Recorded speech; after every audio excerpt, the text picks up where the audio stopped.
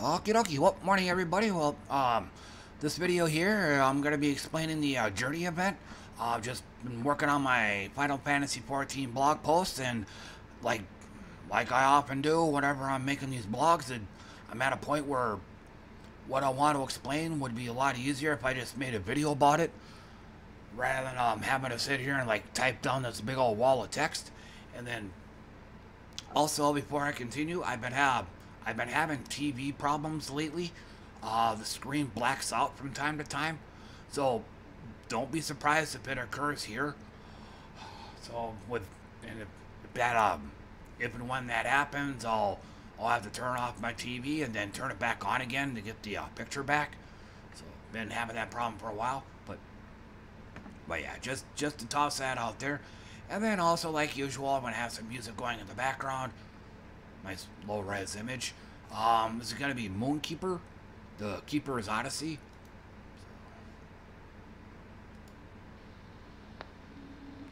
Okay.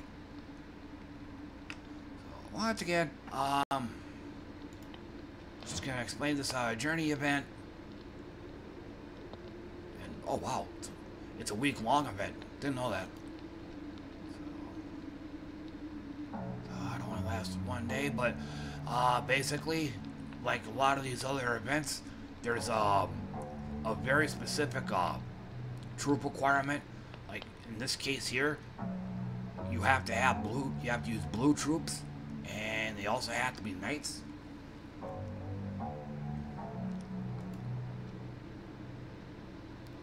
And then this particular event, it's just all about traveling the miles. Like, this is actually a boss area here, but most of the others, you're only gonna have two options, or two paths that you can take. And normally you want the one that gives you the most miles, but not always the case, because it doesn't show here, but some of the choices will also provide buffs that you can give to your guild. And yeah, this is a guild event, so everybody in your guild participates in this, contributing points. Ideally try to max it out at stage 16. So but anyway, some of these paths will give you stat buffs, and it applies to the whole guild, not just you. So, and then yeah, travel miles, already covered that. And then yeah, I should be able to. And then one big thing about Journey events is one of your troops has to have the Pathfinder. It has to have the Pathfinder trait. Gain additional miles on your Journey event based on your ascensions. Meaning ideally,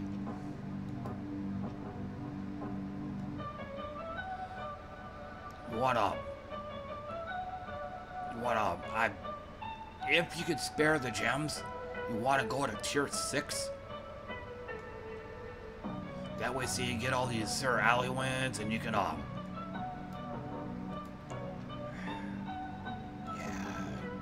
kind of poor preparation here, but, so you can ideally try to, ascend this guy to mythic level.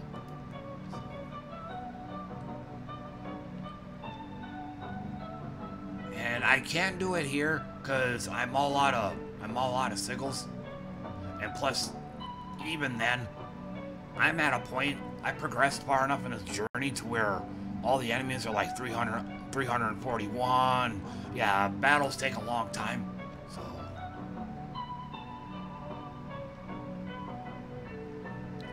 But once again, you have to have a Pathfinder in your team. Get the miles, and just like a lot of these other Journey events, this is I want to say the blue version, where he'll This guy here deals damage to an enemy, then creates three blue gems, boosted by knight allies. So, and it I kind of touched on this a few minutes ago. You have to have knights in your team, and they have to be blue. So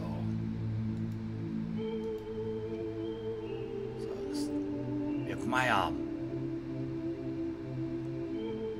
my math is right, it should create either 12 or 15 blue gems every time he casts this, and he himself is also blue, so it'll loop into himself, so you can theoretically keep looping this thing over and over and over. And then in my case, I don't know what weapon other people are using, but DJ Screw was the one that suggested this to me, just use a rope dart. It's a very rare weapon. It's only available, I think, once a year, maybe twice a year. So I'm one of the lucky ones. You know, removes all armor from an enemy, and then damages them, and then pulls them up to first position. And it shows on the right, it also entangles them. And you also get an extra turn.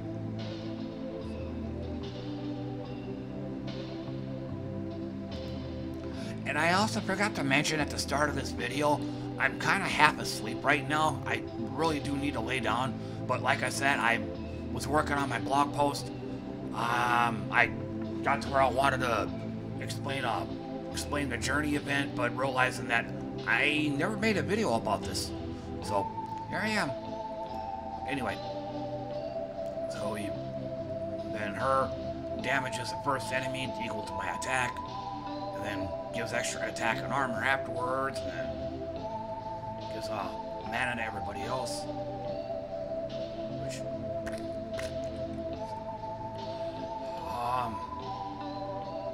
And we have Ulf Harrington. This is my finisher guy.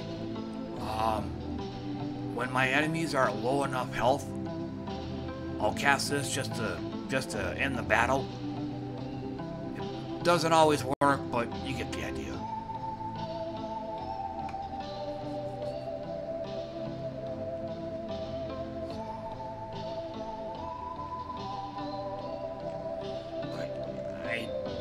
Again, if I'd have known that I was gonna make a video about this, I probably would have left a battle open and kind of do a demo.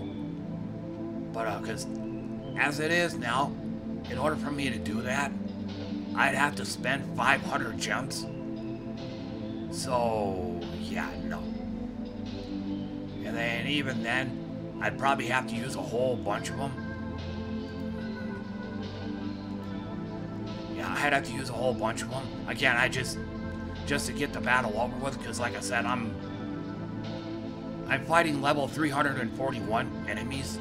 So yeah, they're pretty powerful. So I guess, kind of a recap. The idea is to get as many miles as possible, and the way this works now I don't recall it being the way it used to work. Like, this didn't exist back then, where you're basically, quote, required to have, Sir Alwyn in your group. But these days, yup, because he has double magic, meaning he deals double damage.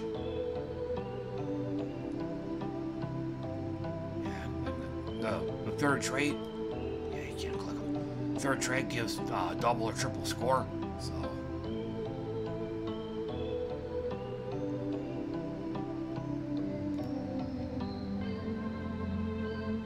As far as I got, it's pretty much what I did most of my stream too. 74 battles.